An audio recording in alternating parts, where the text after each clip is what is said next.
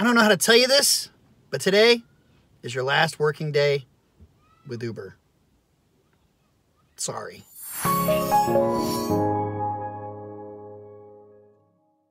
What's going on, everybody? Welcome back to the channel. Today's video, I'm going to talk about Uber deactivating 3,500 employees, and I'm going to show you the 3-minute Zoom call that it happened on.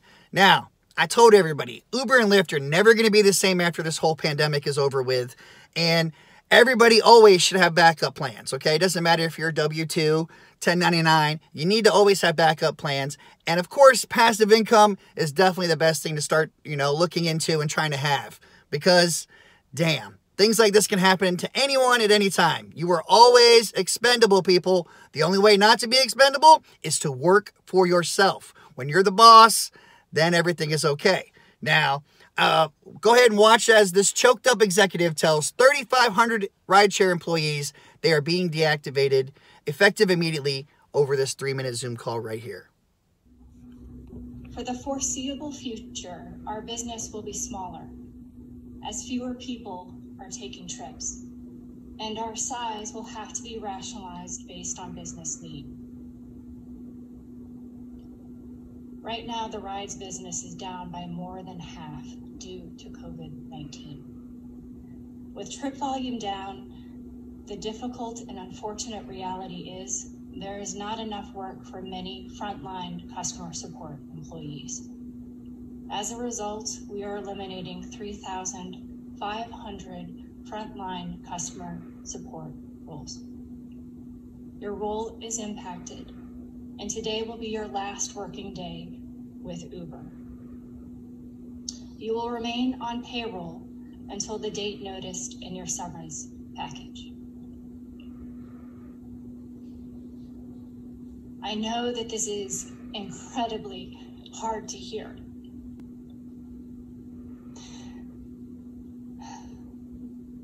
No one wants to be on a call like this. With everyone remote and a change of this magnitude, we had to do this in a way that allowed us to tell you as quickly as possible so that you did not hear it from the rumor mill. I also wanted to deliver this news personally and just take a brief moment to thank you for your contributions to Uber. I know that this is a lot to take in. I'm going to turn it over shortly to HR, who is going to talk through the next steps and what this means for you. There is no need to take notes. You will receive a follow-up email from HR. Camilla? So as Rafi mentioned, you will receive an email from HR, and there will be details around your severance package, such as information on your benefits, your outplacement services, and other important information. So when you receive this email from HR, make sure you do 2 things.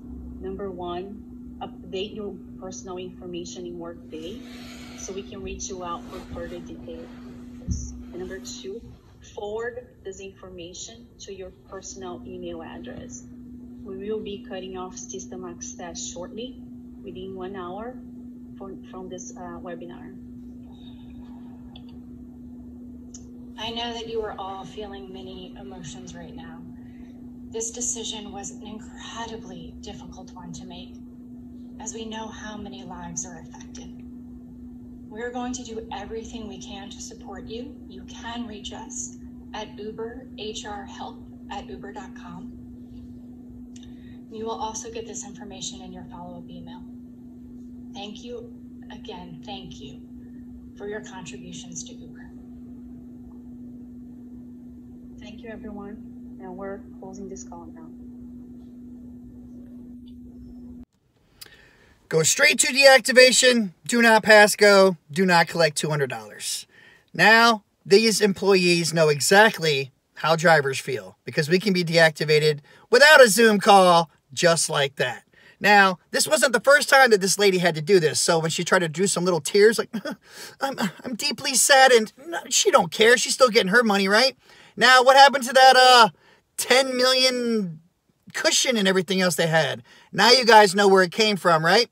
Right? They're going to have to start taking it from the referral bonuses. They're deactivating employees. They're taking all these funds to make sure they stay afloat. Hence why Dara said, I'm going to forego without getting my payment for this year. Like, give me a break with all that crap. And in February, she also was tasked with informing 80 staff that they were losing their jobs when Uber shut down its Los Angeles customer support office. So like I said, she's had practice in this. The business has been devastated by this pandemic, and a company filing on Wednesday revealed around 3,700 roles will be cut from its global workforce, roughly 14% of its 26,900 employees. And I made a video on that as well. But they didn't expect it to happen this quick. It said the cuts will be made among the customer support and recruiting teams because obviously no new people are trying to go on right now. The drivers they do have, a lot of them don't even want to drive. Who wants to go out there and risk getting infected or anything on this chump change that they're handing out? I know I don't, and that's why I'm not. And it says customer support and recruiting teams, obviously, but customer support. Drivers need the support for the people that are out there and something comes up. These drivers need to be able to get a hold of somebody.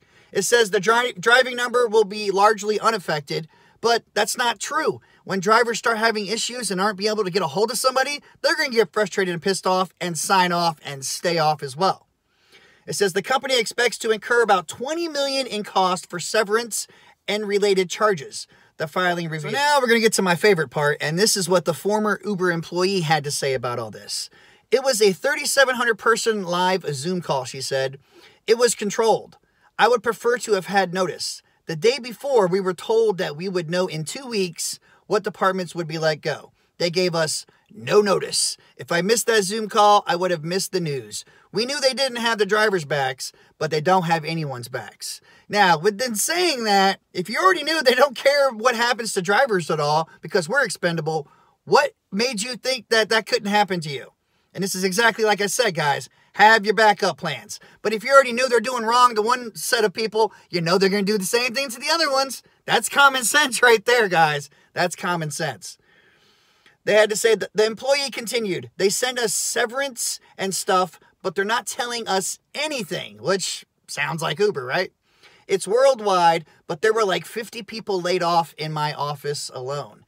They were going based on a lottery, like Russian roulette. The severance package is generous, but they're treating us like they treat the drivers, she continued, referring to Uber's less than stellar reputation in fairly compensating their independent contractors. Last I recall, when we get deactivated, we don't get jack diddly squat. So you guys should be happy that you're getting some kind of severance at all. I mean, let's be honest right there. And then after that, it says, Uber is doing unemployment claims for people they've laid off. She said, they taught us how to do that stuff, and then the next day fired us. Damn, if that's not a slap in the face, I don't know what is. But at least they took the time to teach them that, right? So that way these people could hopefully start collecting some money. No, it's still not cool. That sucks. All right.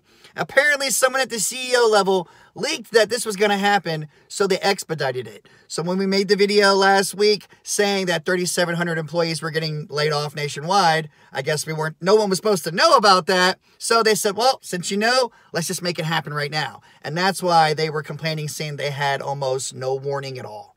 And it says, the employee tells dailymail.com, which is where this article's from, and I will have this linked in the description below, that more layoffs at Uber are expected, which is what we can all expect. I mean, how else are they going to fill up that $10 million that they said they had? Like I said, it was all bogus BS PR. They were making it up just to save face. But now you know where the money's really coming from, guys.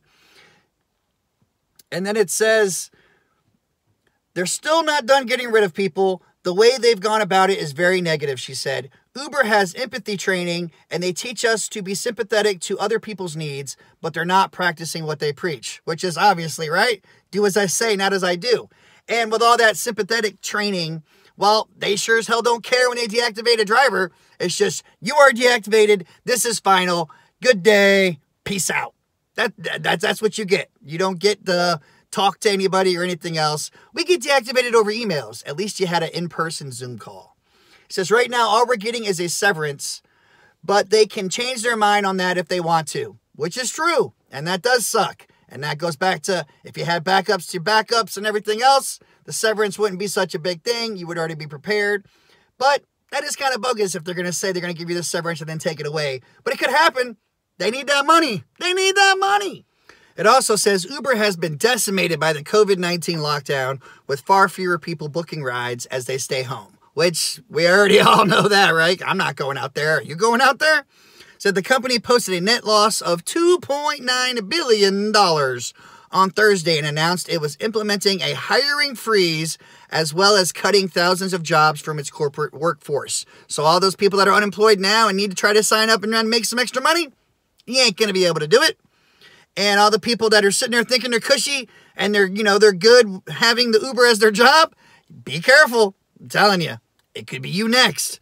And it even say in here, CEO Dara Kawasaki, whatever you want to say, will not be paid for the rest of the year. His salary was set for $1 million in 2019 with a possible bonus of $2 million. Boo freaking who. He already made, what, 38, 40 million last year? He's good. A memo sent to staff on Wednesday saw Kawasaki hint that more cuts may be on the way. Like, they're being shady about it. He ain't even going to just say more cuts are on the way. They're going to hint to it. That's kind of messed up. He said, we are looking at many scenarios and at each and every cost, both variable and fixed, across the company. We want to be smart, to move fast, to retain as many of our great people as we can, and treat everyone with dignity, support, and respect. Woo, I'm allergic to that BS, because that's the way I'm taking it right there, guys. I don't know about you, but that just sounds like definitely some PR BS. You know, he didn't even write that. A spokesperson for Uber said, it's never easy or uncomplicated to let employees go, and that's only been more true during this unprecedented period.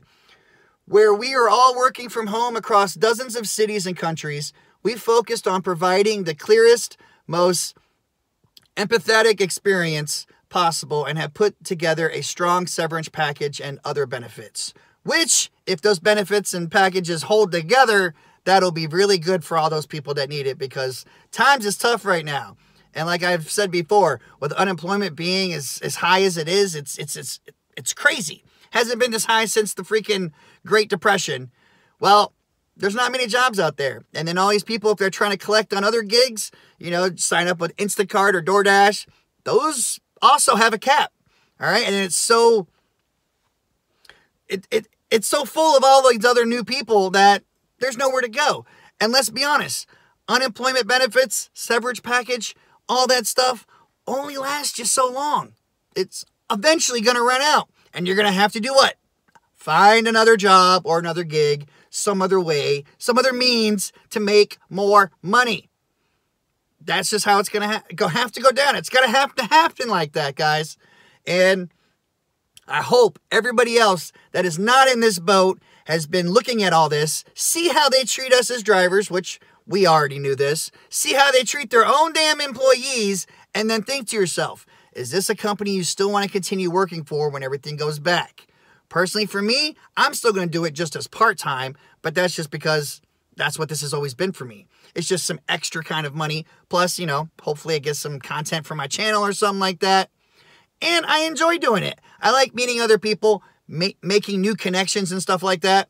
That's what I like doing. So I will continue doing this, but this is no way in shape or form like any majority part of my income. So if I lose Uber or decide to walk away from them, wash my hands, I can do that and be just fine.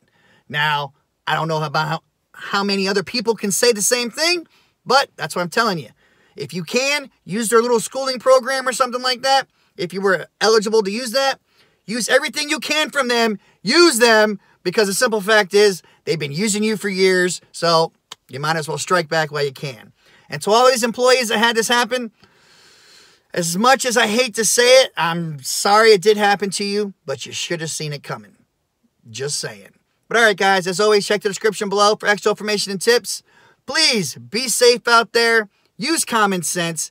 Get those backup plans in order, or start doing it right now. And until next time, guys, Uber on or down. Peace out.